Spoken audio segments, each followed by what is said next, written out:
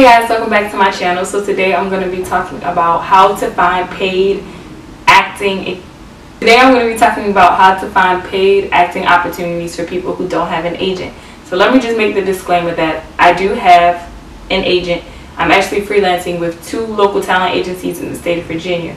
But this is what I do in between receiving auditions from them. I do actually go out, hit the ground running, and try to find my own auditions in order to keep working. I'm not in an exclusive agreement, which means that I don't have to only receive work from them. I can actually go out and work for other people as well. So I do have a few sites that I utilize in order to find non-union work. And actually I do find a few SAG opportunities on this site as well. So this video should be really short because I'm just going to list through all the sites and all the things that I use really quickly. So without further ado, we're going to go ahead and get right into the video. Okay, the first that I use is called Dragonets Connects. So if you're in the DC, Maryland, Virginia area, you probably have heard of them, and they just list acting opportunities for TV and film, and also industrials, and then there's also a lot of plays and that kind of thing, a lot of stage and theater as well, auditions on that site. And so you can just go up there. You do have to create a profile in order to view the content, but it's free, completely free to sign up. And when you sign up, you get to put your resume up and also your picture. So all of that is free, and you get to submit. And so I haven't had a need to pay for anything on this site because I've gotten quite a few roles just from being signed up with my headshot and resume. And then the casting calls that they send out, it's a direct submission, so you don't even have to go through the site for them to see your headshot and resume. They put up their email and you just email them directly. So that's one of the sites I utilize, and I think it's really good. It's been working so far. And the second site I use is Actors Access, which a lot of actors use. You do have to pay for that site. That site does cost. It's like, I think it's like 99 cents.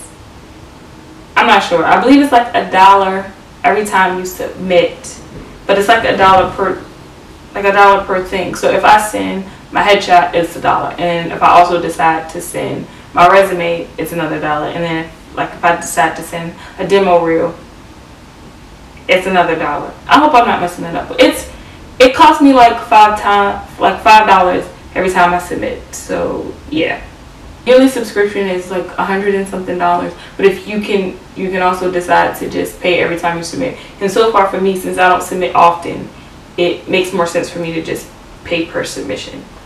And that site is very reputable. I've seen some really good stuff up there. I've seen some major motion pictures, some casting directors up there who were shooting major motion pictures, some stuff. And you can find casting calls by region, so you just type in New York or Los Angeles or Mid-Atlantic or Southeast or Central and all that kind of stuff, and they'll show you what the casting calls are for that particular area. And I think that's a really cool site, and it's some pretty nice stuff up there. So if you don't have an agent, you can definitely go on that site and find you some pretty good work, assuming that you have the appropriate materials, because it's from my understanding that people with videos shoot to the top of the list. So you want to have a slate video, you want to have a demo reel, you want to have your headshots, and you want to have your resume, everything in place, so that they don't take you alphabetically in case your first or last name begins with a Z, and they take you from the people who have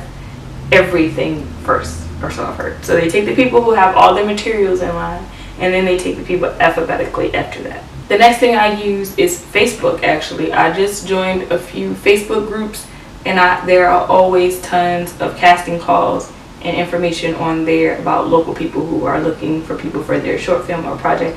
And that I use mostly, not necessarily for paying gigs, because they don't pay much or they don't pay at all, but when I'm trying to build my demo reel or trying to expand my resume, I do go in there and find little projects that I can do that are local. So I have a Facebook group called Virginia Actors Forum. There's always auditions on there.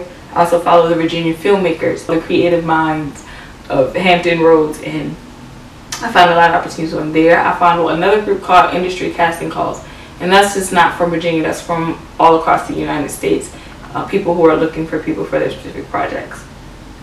Also, Actors Connection, which is a site that I use to find classes or intensives with casting directors, they also have like a slot for casting calls where you can go and see who's looking for people at the moment.